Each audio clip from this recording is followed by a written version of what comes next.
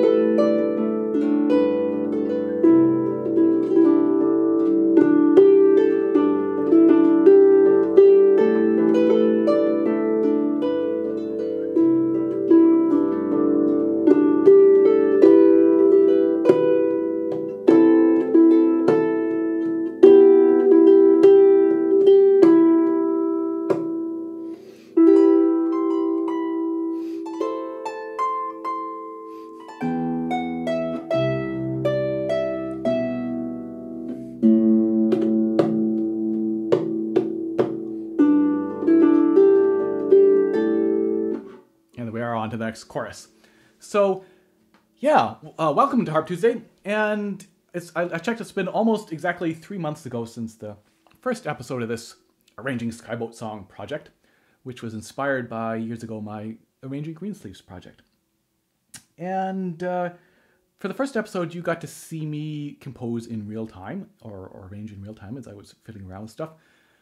And I put something together. I think it was an introduction and the chorus. But very soon after, I realized I just wasn't entirely happy with that. And I felt somewhat conflicted in terms of the direction that I wanted to go. So, as I mentioned in that episode, I had in mind, when I started trying to arrange Skyboat Song, an arrangement for a beginner, for somebody maybe not completely new to the harp, but something that wouldn't be too hard, that would be good to use with students who were fairly new to the harp. I mean, it's such an iconic song, right? It's a great song, and I wanted to have a really nice arrangement that was also reasonably easy.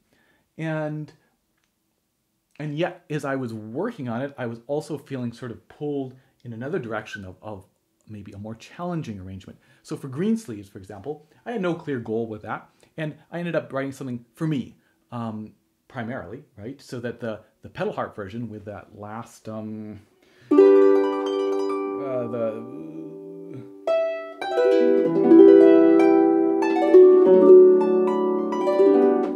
last variation, it actually is pretty challenging. The lever harp version is not so bad, but the full version for pedal harp is quite hard, because I was writing it for myself. And that's great, you know, that's fun to do, right? To sort of write exactly what you feel maybe inspired to write, and not worrying about the outcome or how easy or difficult it will end up being to be played. Of course, it's good to make sure it is playable, but and also I think partly the piece. So I just posted a video of this beautiful Lauda to Santa Maddalena, this early church music. I can't find out that much about it, but it's in Kim Robertson's book, Celtic Harp Solos. And that is an example of a piece that lends itself to a very sparse arrangement, right? There's not a lot going on in that one. And that's perfect. Whereas a Skyboat Song, I kept wanting to do some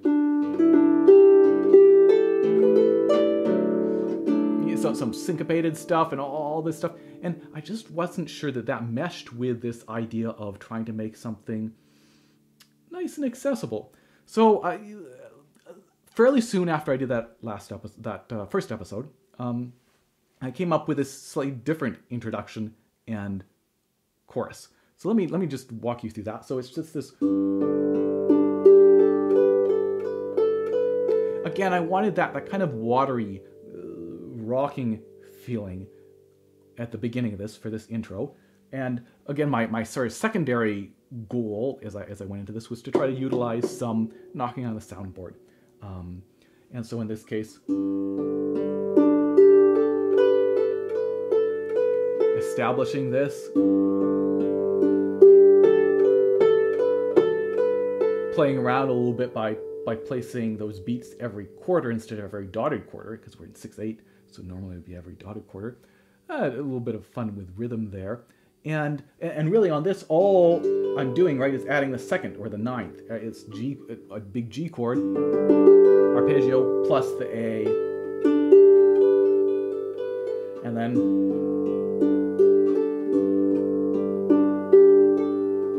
and into the first chorus. And I know in that first episode I talked about, well, I wanted to do something, really simple but beautiful, and maybe trying to avoid a bunch of 1/5/8s. And I've ended up using a bunch of 1/5/8. So let's talk about 1/5/8 for a moment. If that's not a familiar term, it's basically referring to what you can think of as a shape, where if we're playing a G chord, we find the G, that's the 1, right? The first note, so say G down here. Counting that, including that first note, we count up 5 strings. So G, A, B, C, D, 1, 2, 3, 4, 5. That's a fifth up. And 8 is always an octave, right? 1, 2, 3, 4, 5, 6, 7, 8, or 5, 6, 7, 8. 8's always an octave. So we get this shape with, starting from the bottom, a fifth up, and then an octave. Of course, starting from the top, it's the fourth down. And that's referred often as a 1/5/8 shape. It's a great accompaniment pattern, and it fits really nicely under the hand, and it also sounds good. Because what can happen is, if we do, say, a 3-note chord, whether it's a root position or some inversion, as we get lower on the harp, it starts to get pretty muddy to have that third to go from G to B, or a D chord down here. And it tends to be more pleasing to our ear to have a little bit more space, especially in these lower registers. You'll notice later on up in some slightly higher registers, I'm doing some 3-note root position shapes. But anyway, I do end up using a lot of this 1/5/8, and again, it's partly because the reason it gets used so often is it sounds good. And I wanted to, rather than doing, I think in that first episode, I had, it's here somewhere, I had some sort of offbeat stuff going on the left hand, but I wanted to just get a nice reoccurring pattern going in that left hand and on this chorus. So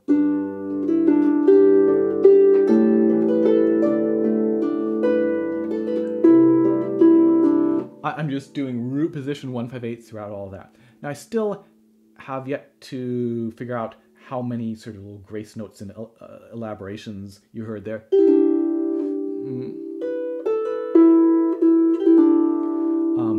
I want to write in, and I'll probably write them in as with parentheses, right? Add them if you wish. They're sort of embellishments of that tune. Nice to have them sometimes, but not required, and one could always make up your own on that, right? So, and then this little,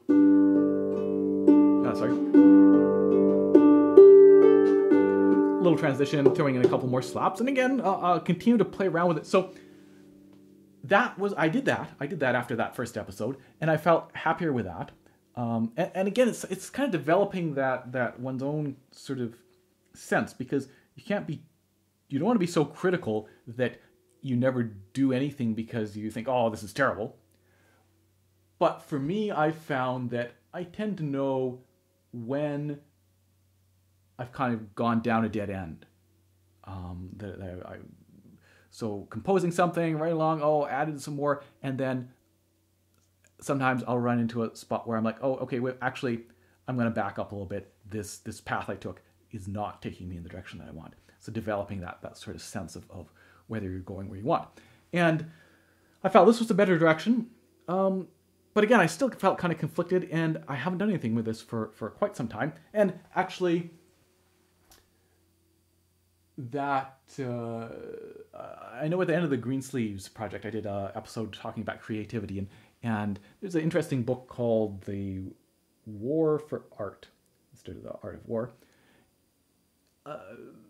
Yeah, interesting book, potentially worth a read. And he talks about this idea of the resistance that you know, there's something external kind of stopping us from creating, and it's an interesting idea, because I think it's one thing to practice where you know what you're going to practice, and of course deliberate practice when you're really engaged can be quite demanding on the brain, but it's trying to create requires a different type of focus, and I think it's really easy for the mind to kind of reject that and say, oh, this is nothing's happening, it's not working, and so I think the biggest secret to creating, right, is putting in the time.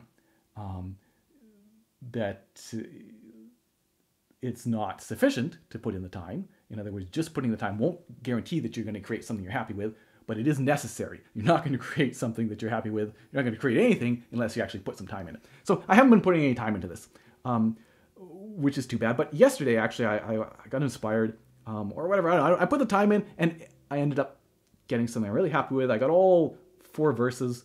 So I want to talk you through a little bit then of what I'm doing. So what I'm doing is I'm keeping that chorus pretty much the same, with, again, maybe throwing in some grace notes. And then on the verse, things change. So the first verse, we get this. Oh, sorry, where is it? First verse is.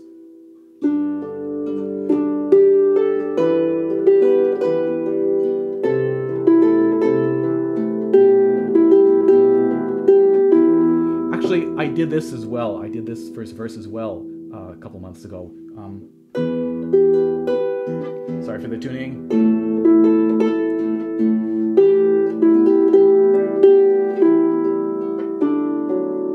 Okay, there we are. Second verse then, and you should have seen, I put the words up because I think I printed out the words, right? Just to have that to potentially inspire me a little bit. So then the second verse, right, where many's the lad fought on that day, well the claymore could wield, when night came, silently lay, dead in Culloden's field. And so this second verse then, again, we get back to the chorus.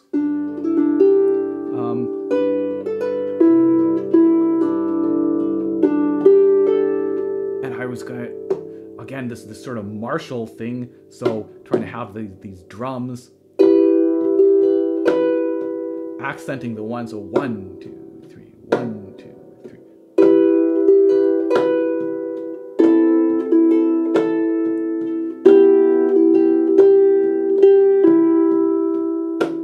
And now here, well, the claymore could wield, so there's that martial quality, and then when the night came, so coming up here, playing now around with the tune a little bit, instead of going.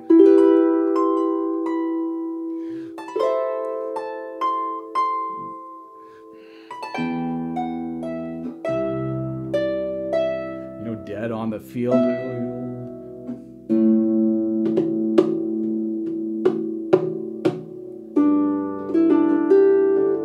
And back into the chorus.